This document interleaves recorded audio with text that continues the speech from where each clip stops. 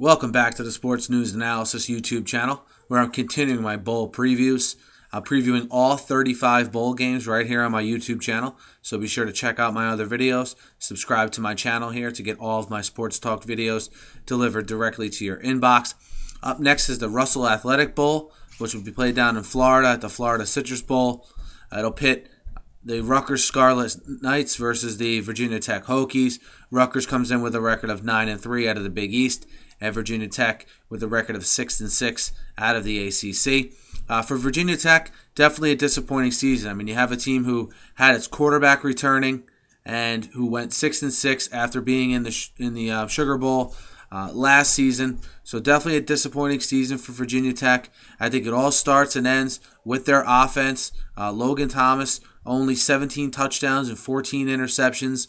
Definitely not the season that people were expecting from him. I know probably the Virginia Tech fans were not expecting a season like this from him either. Virginia Tech had to win its last two games just to get bowl eligible. They've been behind in all but 3 games they've played so far up to this point at halftime. So just their offense from every point of view has not really been up to standard this year. There's been a lot of rumors that after the season concluded that Frank Beamer is going to pretty much revamp his entire offensive coaching staff.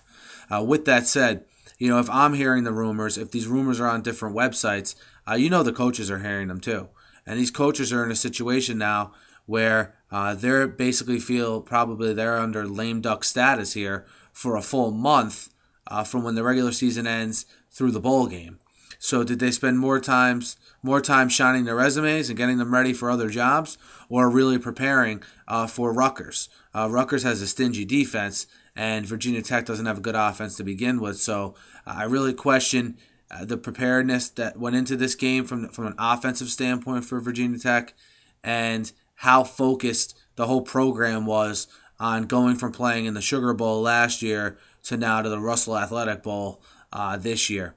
Virginia Tech's a team in the last decade plus that has been to New Year's Day, multiple New Year's Day games, multiple BCS games, even a title game appearance back in the early 2000s with Michael Vick. So, again, those are my concerns with Virginia Tech. As far as Rutgers goes, Rutgers is a team 9-3. They dropped their season finale game to Louisville in a close game. They lost, so now Louisville won the tiebreak, won the Big East title. They're going to a BCS Bowl, and Rutgers' consolation prize is the Russell Athletic Bowl. Rutgers is in a completely different situation than Virginia Tech. They're trying to get to 10 wins, which is a big deal for the Rutgers program.